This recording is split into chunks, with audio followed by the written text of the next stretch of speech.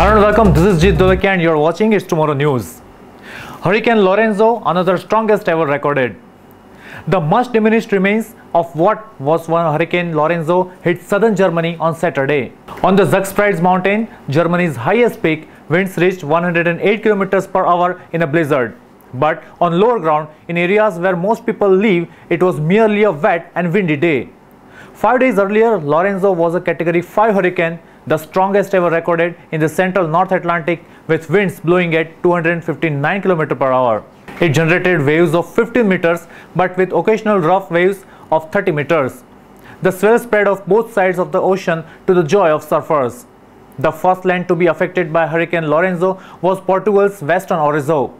Waters around this island are not warm enough at less than 22 degrees Celsius to sustain a hurricane, so Lorenzo was already declining.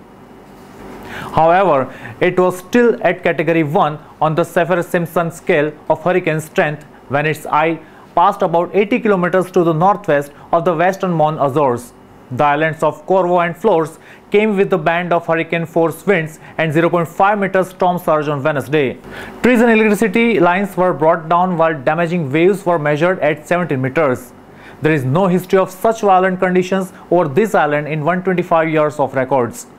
On the island of Flores, the commercial harbour of Lejar de Flores suffered badly.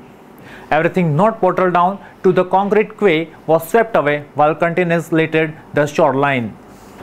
The Azores Islands are not strangers to hurricanes. Indeed, there have been at least 14 recorded since 1893.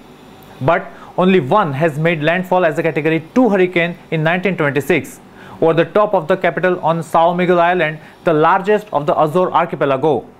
The cyclone fairly raced away to the northeast across the ever-coolest water towards Ireland. Extratropical cyclone Lorenzo hit country Donegal and Northern Ireland late on Thursday. On the way, Lorenzo blew at 108 km per hour over Mess Head country Galway. Rain fell for at least 18 hours over Northern Ireland.